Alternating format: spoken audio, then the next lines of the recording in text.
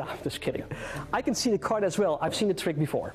Okay. Doesn't really matter. And I have a marker, and I want you to write your name across the face of that card. Let me move the cap for you. There you go. It's a lot bigger now. I don't know what happened. Something went wrong. Within my professional repertoire, this has to be one of my personal favorites. I've been doing this for over 10 years, and it always gets great and amazing reactions.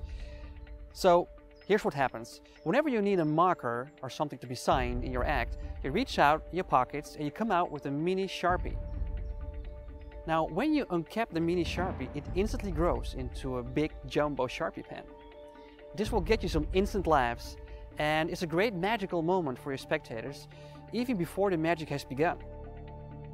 Magically change the wordings on the pen by printing. It actually morphs into the text "look inside."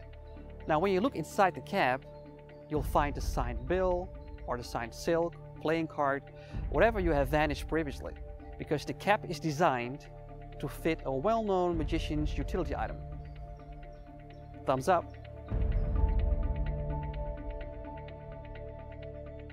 So how does it work?